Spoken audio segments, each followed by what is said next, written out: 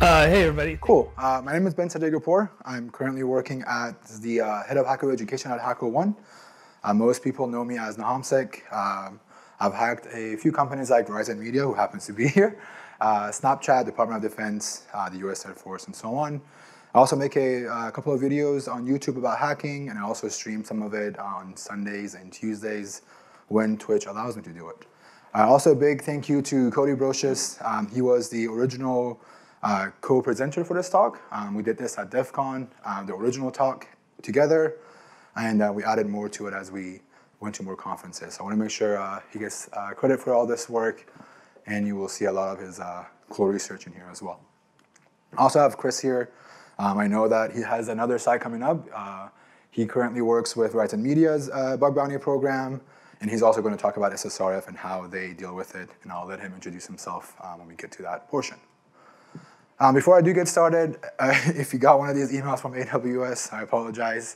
So when we did this talk at DEF CON, it triggered a email from AWS. Just as a reminder, if you think you're vulnerable to any of this, it's not up to AWS or GCP to help you out. It's up to your developers to make sure the user input is being sanitized. So please don't go email AWS or GCP.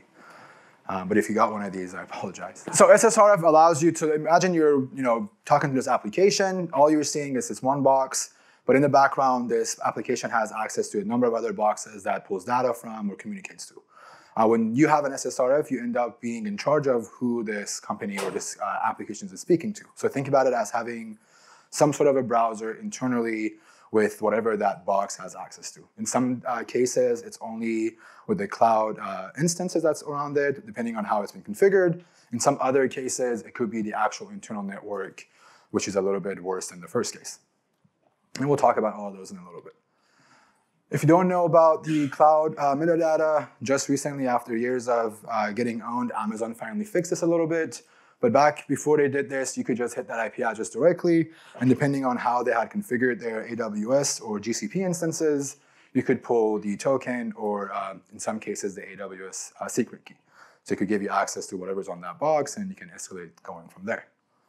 And you don't have to always do that. You can always also fetch internal files. You can talk to other boxes, as I mentioned. So you can do a lot of things. If you access an old JIRA instance, for example, you can chain it with that and just elevate your access. That work? Okay. So just a quick example of what an SSRF could be. Imagine you go to a website. It says, hey, upload your avatar. Or you can actually remotely fetch your avatar from another website. When you go to fetch the URL for your image from another website, it makes some call, similar to this one on the back end. It makes some API call to the API host. It queries that URL and gets your image, and it saves it and does whatever it's supposed to do. In some cases, you can change that URL to things like different protocols, including HTTP and HTTPS, where you can query other websites. And if you're very lucky and it's very straightforward, you can actually just give it file, etc password, and it will pull up etc password as expected. But it's not always this straightforward, and there are some things that you have to deal with when it comes down to SSRF. So some CVE examples. This is a very, very popular one. Unfortunately, for some companies, I still see this happening to this day. I think this is now 2-3 years old, and we still see it happening. This is for JIRA. As I mentioned, like the earlier example that I had, very straightforward. All you have to do is change the consumer URI parameter, and for this case, it's pointed to Google, and it loads Google on the box server side instead of on your browser. And you can verify that by either popping an XSS or just sending it to your box and seeing where the IP is coming from. And of course, you can change that to the metadata instance. And for this one, Alyssa Herrera, one of our top hackers on HackerOne, did this to the Department of Defense. And just to show a POC, because it's a Department of Defense, she just queried for the internal host name for that box. Again, it doesn't always have to be the metadata key, but you also have that option when it comes down to it. There's the CVE 2018, that's a lot of numbers. This one is on Jenkins. Same kind of concept. This was done by Orange Sai. He presented this at Black Hat, not this year, the year before. Same exact concept. When you query and change the URI right there, it says API URI. In the source for that page, it shows you the content of whatever host or IP you have fetched for. So in this case, he's just fetching the AWS metadata, and it comes back with the results in the source. So it doesn't show it to you in the actual page. You just have to right-click, view source, and look for it. This is not as common. A lot of people have caught on that Jenkins should not be externally accessible, but in some cases that for some reason it's externally accessible, you can still do this or chain it with another bug. Again, like I said, it's not always straightforward. Sometimes you're gonna have to figure out how to expel data from this, whether it's to use JavaScript or find a bypass of some sort. There's always something. Again, it's not always hard, but people are learning about SSRF. It's becoming very more popular, and more companies are learning how to deal with it. So let's talk about some problems. The first one is the metadata or the internal IP that you want to query for is, some filtering is happening on the back end. No matter what you do, it doesn't work because they're literally matching that string of IP address to whatever you're giving it. In that case, you can make your own custom domain, point it to that IP address, query your domain, and it works. That's one of the bypasses we have seen. Sometimes there's only a whitelist. You can look for an open redirect. If you watch Louis' talk, he mentioned how people get pissed off when it comes down to bug bounties and they say don't burn your open redirects. Great example of it right here. If you find an open redirect, don't report it, please. Let somebody else report it. Let somebody find an SSRF and take care of it. It's $100 versus $10,000. Don't burn open redirects, please. I'm begging you. Next one is there is an SSRF. You can make some sort of a connection, but the API comes back with true, false, whatever result, but it doesn't show you the exact response from that page. But it allows you to use JavaScript. So we can use JavaScript to expel data, and we'll give some examples of that in a little bit too. Some things that are very, very valuable when it comes down to SSRF is number one thing that I personally look for is the user agent. I don't care about anything else but the user agent because based on the user agent, my way of attacking this box changes. If it's headless Chrome, I know what I have to deal with versus a Go library, for example. So keep that in mind. The first thing you want to get is the user agent. That's very important. XSS in the application, if you want to burn those for a small amount of bounty, fine by me. But always remember, if there is some sort of a PDF generator on that website that actually allows you to include your XSS payload from the application to the PDF, that's very valuable because you can execute JavaScript server-side and also redirect it to other stuff. And I'll show that in a little bit as well.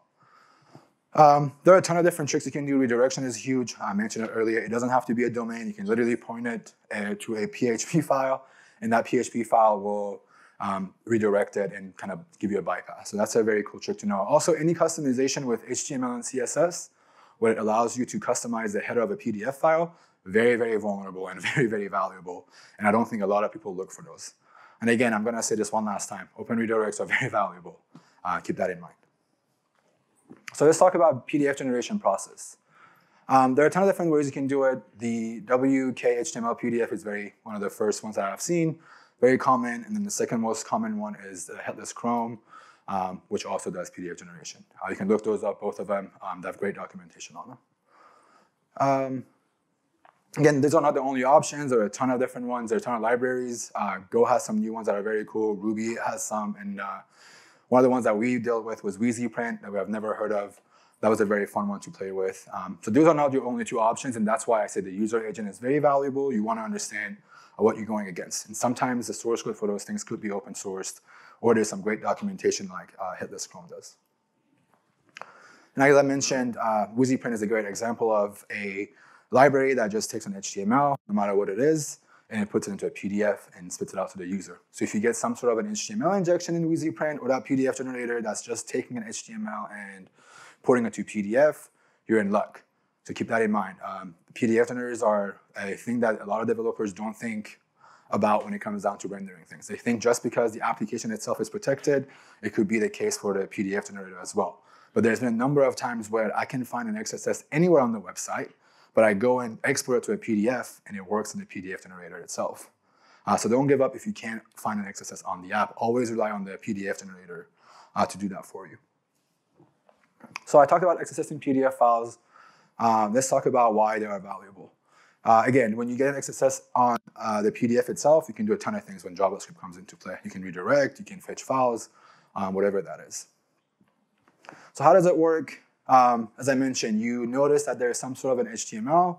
I usually just put a giant H1 tag in test123 and underline it, whatever, so I can recognize it myself. When I go to the PDF generator and I generate it, it shows a giant test123 underlined. The next step is to have it connect to your web server that you have. Like for this case, I just have it hit 443 with an iframe, and that kind of leaks a couple of information for me. First of all, the IP address that comes for it. It shows that it's not my IP, it's some AWS box or something that the company is using. And the second one, and the most important one, is the user agent that kind of gives you what you're going against and what stuff to try. And sometimes it's super easy, just point the iframe to the metadata instance, and because they have not done any filtering, it just pulls up the key and gives you the data that you want. Again, it's not always this easy, but I've seen it happen more than a handful of times. So let's talk about styling and how you can get XSS in a PDF by just escaping the style tag. So one of the things that we came across with this company that we're hacking on allowed us to generate invoices. We went through the entire application. We found a ton of XSS. Unfortunately, the XSS would work on the application, so there was no sanitization on the app. When you would go to the PDF generator, somehow they figured out that this is bad. It shouldn't have XSS in there. But what they forgot about was that they allowed users to customize the headers. So that means changing the font color for your company name, or adding your company's name to it, changing the font size, whatever that is. So what we did is we sent a request just to confirm it. As you can see for the font right here, it's one of the font names right here, and we added style just to close it, expecting it to leak whatever is coming after the style from the CSS. And once we generate the PDF, we can see that everything else that was after that font name was getting leaked right here. So that was a good indication that, okay, they're not sanitizing their CSS and the user data is coming with it to kind of make the custom headers for the invoice. So what do we do next? Easy, we made it fetch something from our server. We had to make a connection to get an image. And when that came in, the only thing that we cared about was to make sure we know what the user agent was, because based on that user agent, there was different things we can do. But unfortunately for them, it was way too easy. We just closed the style tag, gave it an iframe, generate the PDF, and bam, there was their AWS keys. Straightforward, again, still happens. Sometimes it's not that easy. You may just have to do, again, like the redirect thing. There was a time where I couldn't get this website to hit anything that I wanted to internally, but for some reason, the redirect was the key to do it. It's always good to test all those things. So you want to make a checklist in your head to know, okay, if A doesn't work, I'm moving on to this thing. You want to have that flow of SSRF in your head to go up from iframe to redirect to JavaScript and so on. So you want to have that mental checklist when it comes down to it. So there's other examples. You can just redirect it to directly and so on. WheezyPrint is the most exciting one because this was actually finally fixed. At DEF CON, they told us this was a functionality, not a bug. But I think last month, they took that back after all the cons that we presented this at. And everyone said, how is that not a bug? We don't understand why the way it worked. Like, we don't know why they were doing this. But they finally fixed it, and we can talk about it. So again, we found another application, and hopefully this will get disclosed soon. This application, again, gave us an invoice. You go PDF. And what you do is you just put an HTML tag. We downloaded it. HTML was in there. Cool, it worked. But we couldn't get anything to actually load on this PDF generator. So the way WheezyPrint worked on the back end, again, WheezyPrint is open source. So once we pulled the user header, we knew what to look for. So we looked up for WheezyPrint. I did a whole video on this. So if you're interested in the technicality of all of it, it's on YouTube. But to make it short, WheezyPrint takes the HTML template, throws the user data in there, spits out a PDF. And we tried all these different tags before we had access to the source code, before we even thought about looking it up. And this is what it turned into. So the H1 tag worked. The new lines worked. The iframe didn't work. It didn't get the image for a fave icon, I believe. Yeah, it didn't work. Oh, it did work, actually. Sorry, it worked right here. And then iframe didn't work at all.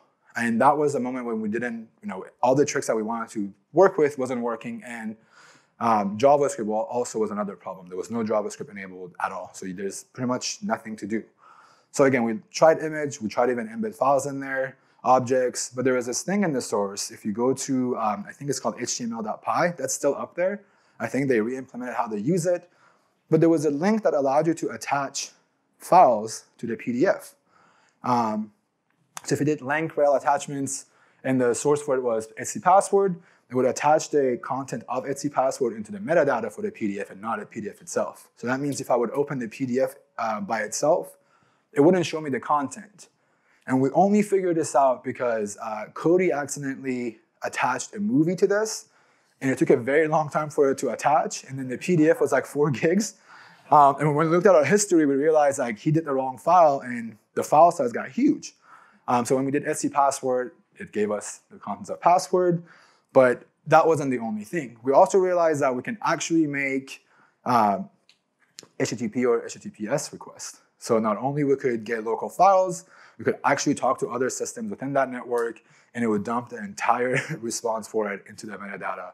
And using a zlib, we're able to just dump all of that data from the PDF into our box. So that kind of gave us access to the keys of the kingdom, pretty much.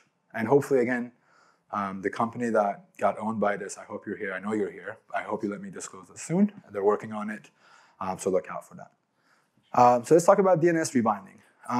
This one was a big oopsie on Google's part. We didn't know this was actually a Google O-Day until they told us that we found it. So the way it worked is you would make with JavaScript, you make a request to the user metadata. It wouldn't work. But if you load the site again, change the DNS records for X, it would actually work. But there is a very small trick to it. And we didn't make any sense of it until Google told us what we did. So the browser loads the website, and the script sends a message to the server, and it says rebind that subdomain x.ploit.info to 169. The script resolves A0 through A2499 because that's how many requests it takes to flush the DNS for hitless Chrome. Then the script requests the data from the metadata service using the request to x.ploit.info, which is actually now pointed to the GCP metadata instance. And then all the data from that endpoint would be sent to our server using JavaScript. We didn't know this was actually a problem we thought this was actually on Snapchat, and I'll show the demo for it. We thought this was an implementation on Snapchat's end, because if you ever want to talk to GCP, there are a couple of headers you need. We didn't have those headers in our request. But somehow doing the rebinding and bypassed the entire thing and gave us access to GCP. And Eduardo was actually the person that came us and told us, like, hey, just so you know, like, this is the one case where the user isn't wrong. We actually didn't know this existed. And I think Cody just was sending a ton of requests at some point. I don't think he was counting how many he was sending. It was a just large number of requests, and it worked. Then eventually we minimized the number of requests until we got the right number, which was 2,499 requests before it flushes it. So this is and hopefully it works. Cool. So this is the vulnerability that we did, just like I explained. I was on Snapchat. You go to Snapchat, you can make these cool filters if you use them. That's how it's made. You go in there. For some reason, you could actually make an entire web page into one of these. All you had to do was give it the URL for the page that you wanted to put in here. So for this one, we put Google.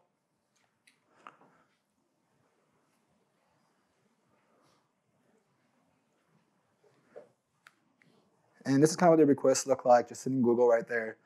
And we decided to point that to the server where we're rebinding the record to switch on the 2500 request. So when you hit that, we'll make this request. It would get hooked, and it would loop through, I think, 30 times with a bunch of like 500 requests or 50 requests at a time.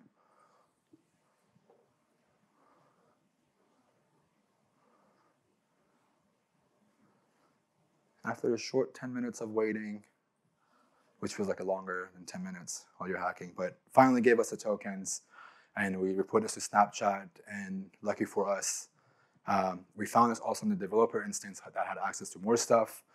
So it's good to know, good to identify different places where you can do this. So in prod, they didn't have access to a lot of stuff based on what they told us, but we identified another dev instance that was used internally that the token had access to internal stuff. So it's always good to not just exploit in prod. If they allow you to go in other areas, it's always good to identify those as well.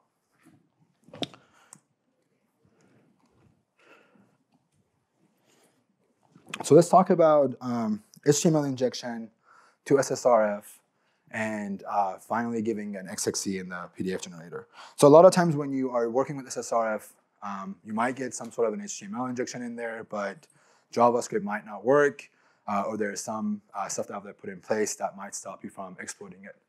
So I came across this on another website that I was hacking on.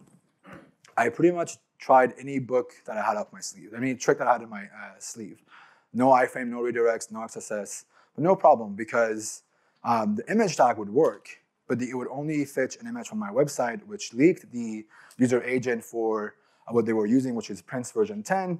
And just Googling that by itself gave me the CVE number, and it turned out another hacker, Corbin Leo, known as CDL, had already done this and did an entire analysis on it. I didn't have to do the work. All I had to do was understand how he did it. And lucky for me for this slide, he actually had a video of it. All you had to do was point the iframe to an XML file. If you're not familiar with XXC, I would recommend going to the OWASP page for it, but it allows you to do similar stuff. You can fetch files, internal host, whatever that is. By doing that, you just convert the PDF, hits that XML, and this is what's in the XML itself. It pretty much just calls for that metadata instance and the endpoint for it and gives you the API token keys for it. So again, I wanted to stress out how important it is to have the user agent. If I didn't look for the user agent throughout this research, I would have not had this exploit at all. So always keep that in mind. Always look for a user agent plus SSRF, bug bounty, whatever that is. You'll always find someone has done some sort of research on it. This is a bonus slide. I kind of threw this as a bonus. It didn't really turn into be a SSRF. We were playing with this thing for days, I want to say, and we didn't get to exploit it until we realized that there's other ways you can attack PDF generators when it comes down to security. The first thing that we did was we put in the HTML tag. It worked. Nothing else outside of that would work. No iframe, none of it to localhost worked. But what was strange was it was actually doing this templating thing. And this one would actually, with the math would actually be done. And when we looked into this, I think this was a Java backend, I could be wrong, but we were trying to just throw a Java payload to see if it works, but it turned out it's just easy. You don't have to think about templatizing it. You can just simply put your command within your template. So instead of saying 7 times 7, you can actually just put in your payload, whatever the RCE payload is, and it will return the results of that command. And I'll show that in a sec. And the only way we figured that out was just to figure out what the class name was for it. Actually, Zayat, Brett, was also one of the top hackers at HackerOne. He's the one that dumped this, and then we realized that we're just approaching this completely wrong. So it's not always SSRF that comes out with PDF generators. They're very, very popular with PDF generators. But there's always other ways of doing it. ARB injection is one, XXC is another one. And I kind of want to showcase this so people don't just get tunnel vision on SSRF. There's always other things to consider. So what we did was we just tented, if you guys remember that last one that I showed earlier with the styling thing, exact same thing. In the styling of the site, it let us close it out, and we threw our payload for ls, and it gave us the directory listing for that application when it got rendered in the PDF. And that gave us a little bit of money.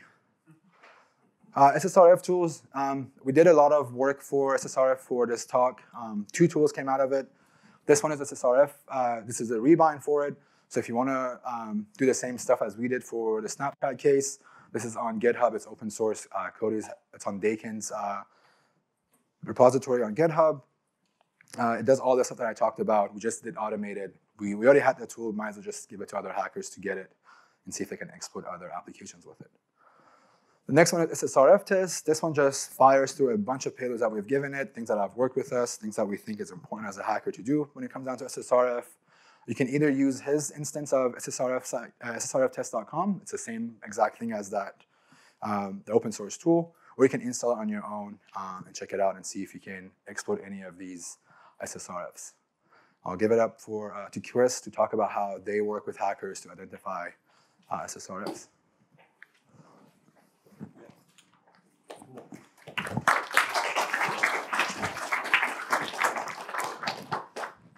So we've seen a lot of SSRF flows over the years that our program has existed, but it's become a lot more popular in the past handful of months. Probably thanks a lot to Ben and the work that he's been doing with everyone else in the bug bounty world. So we've had at Bug Bounty at Verizon Media, oh yeah, Safe Harbor. I gotta put that in there. We're the parents. This is our team, security team is called Paranoids, and our mission is protecting consumer, corporate, and customer data.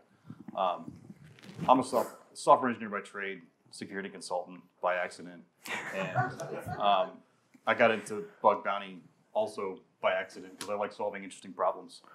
So back to the SSRF thing though, we classify it in 4 different ways. Ben mentioned that open redirects are a gateway to SSRF. What? Please don't burn them. Don't burn them. Yeah. So, and we love seeing that because we know that it's indicative of some other problem, right? It's easy to fix. They're easy to catch, but it's indicative of something worse. And that's when you get at 301, 302 redirect back to the client. Sometimes people call them a client-side SSRF. Which is not really accurate. But they tend to be all over the place and pretty innocuous, unless you go a little deeper and you get something like a blind SSRF where you're able to get back some sort of error, true-false based response, like a blind SQL injection or there's blind cross-site scripting. There's blind varieties of all sorts of attacks where you get a true-false kind of response. In the cases of SSRFs, it's usually a 401, 404 type swapping where if the resource you're requesting exists, you'll get a 401 not authorized versus a 404 not found if it doesn't exist.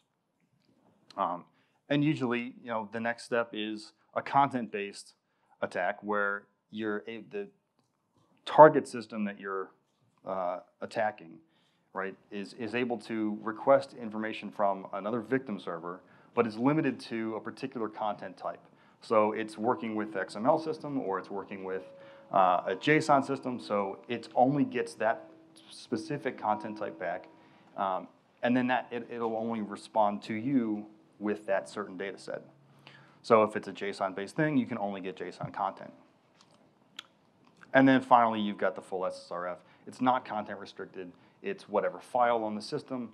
For a local SSRF, it's whatever resource inside the network, maybe even different network segments, which is where we get into how we identify impact when we're looking at bugs. So first thing is to classify it as what type of SSRF are we looking at.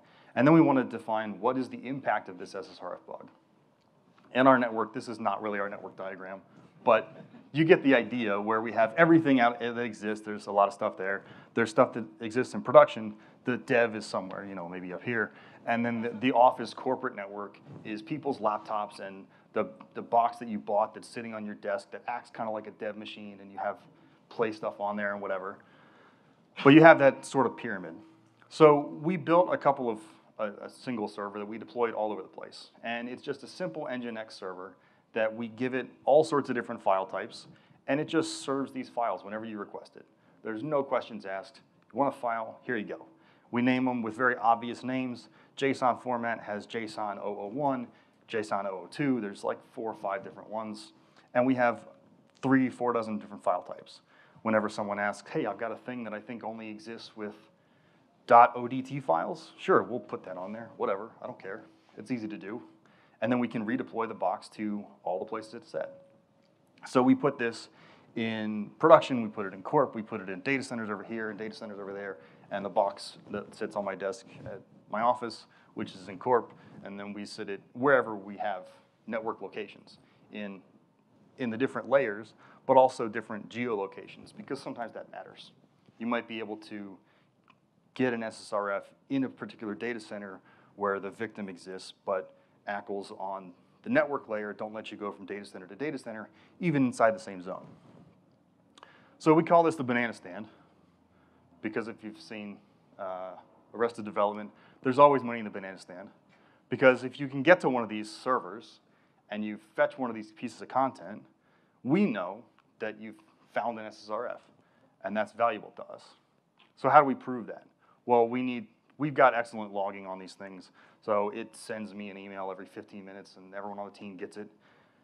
And whenever someone starts playing with SSRFs, we start getting pings, and we know someone's testing. And part of that process is we ask people to hit /username so that we can identify, hey, you've been playing around with it, Ben's been playing around with it right now in our system, and he got something.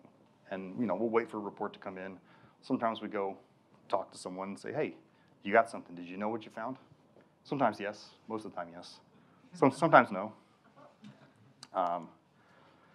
But then, we ask for, bug bounty is all about proving what you did, right?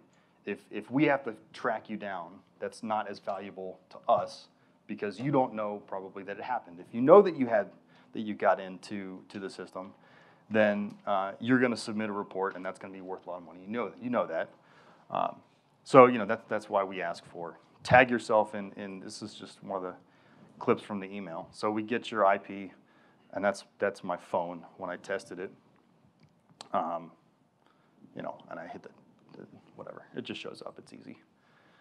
But we get these alerts all the time when people are testing it, and our internal scanners pick it up because it's an open box on the network, and these logs fill up, and that's annoying. But it's easy. It's very easy to track down. That's an internal IP. We just go look that up in our database and figure out that's one of our scanners at the time. Drop the alert. That's fine.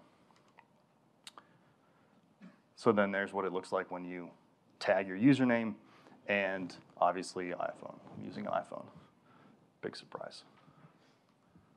So that's how we're testing, or that's how we're catching SSRFs at Verizon Media. Ben? We'll do a quick recap. Again, the reason why we wanted to do this together was if you have a huge presence online and you have a ton of different network layers, you want to allow hackers to do this the right way. You don't want them to hit the wrong endpoint and cause more work for you guys. So if you're dealing with a bug bounty program, I highly recommend setting up these instances. It minimizes the impact for you guys and also allows the hackers to kind of figure out what they can play with. And there is that bridge between the two teams, the hackers and the bug bounty programs. So again, SSRFs could be very dangerous.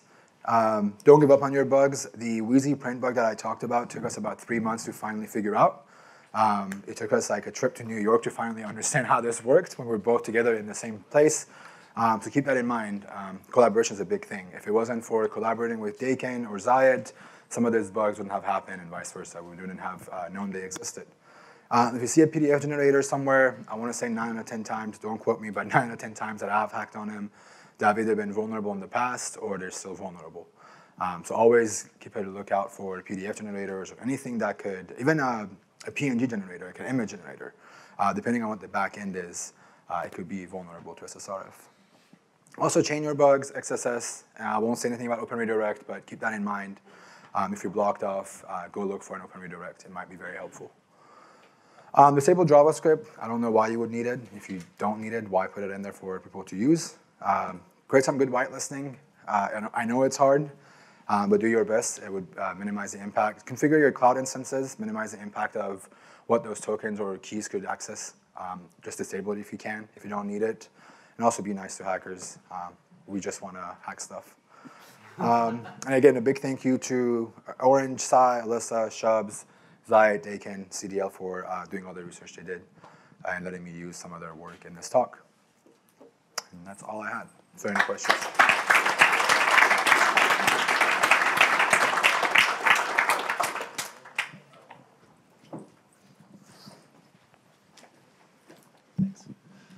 When it comes to AWS in the metadata, how does the V2 metadata change a lot of the examples that you showed? I'll let you talk to that if you know.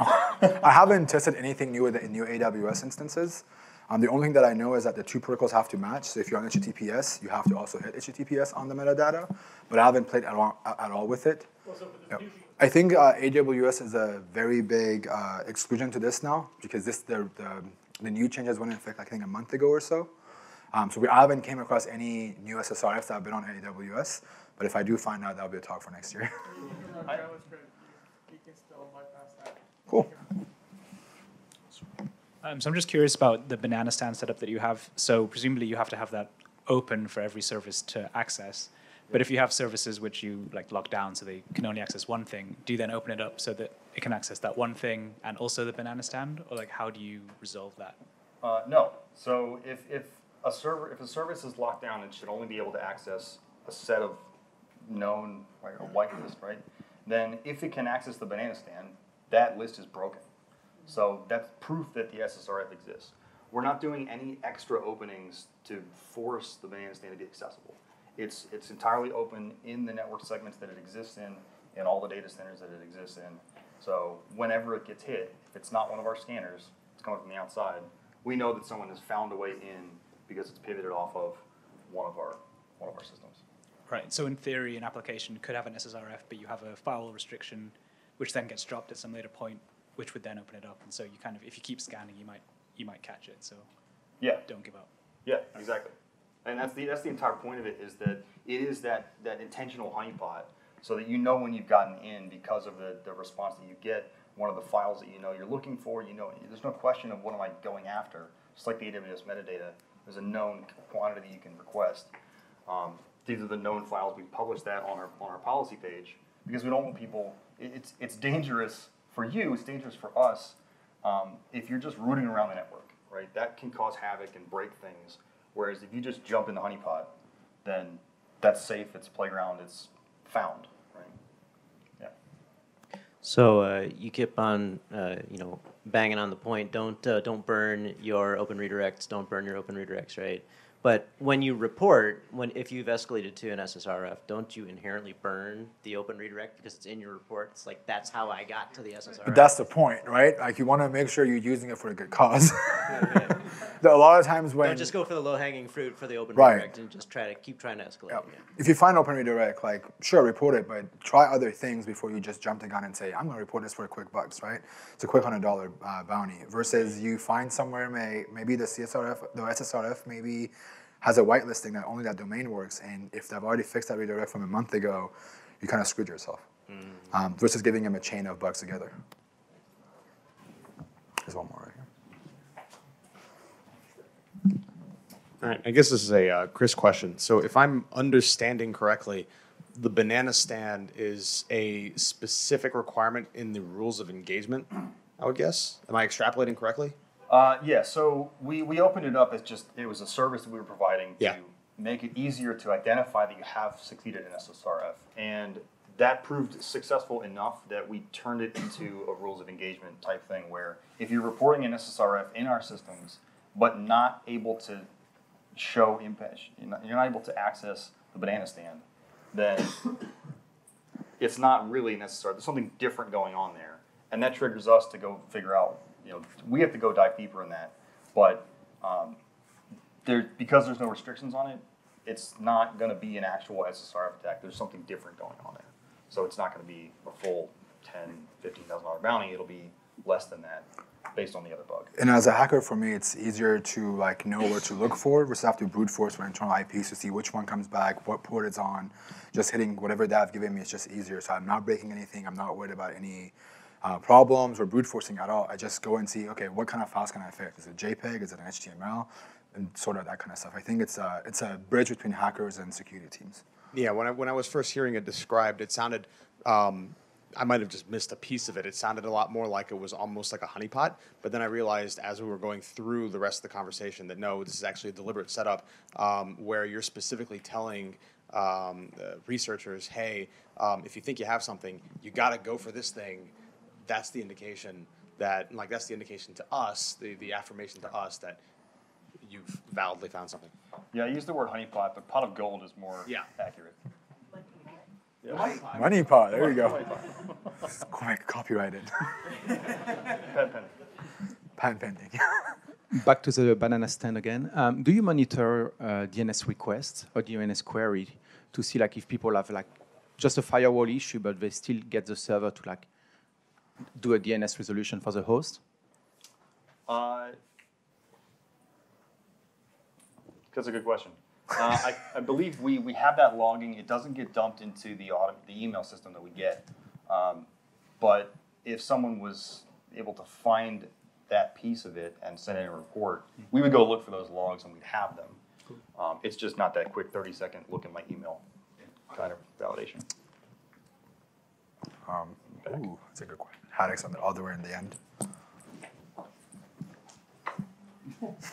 Do you find SSRF mostly with HTTP and HTTPS protocols, or are you finding it across the board, across other protocols like FTP and other sensitive services that you might expose? I've only seen SSH once that worked. The Telnet ones, those are the golden ones that I've seen. But mostly it is against HTTP. A lot of times when I'm querying a file, it's not directly by going file, / whatever that is. Like it's not that, it's just me redirecting. I think people have caught on to like not allowing the other protocols to work. They rely on HTTP or HTTPS. But again, depending on how you have configured it, there's a ton of different attack vectors that come with it. I've written some internal guidance for our teams about how to protect against SSRFs, and in general, you could answer it by just being able to definitively answer the question. When I go to make a request from the server as the host to something else, answer the question: is this thing that I'm going to ask for an internal system or an external system? The secondary question is, if it's internal, is this a whitelist approved thing?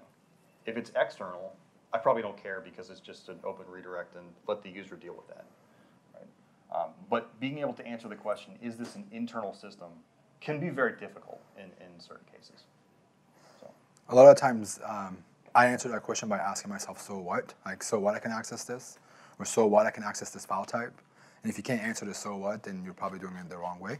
So that so what is very, very important to ask yourself. I can access this thing. So what? What can I do with it? Yep. Cool. Thanks again. Thanks, guys. Could we have another round of applause?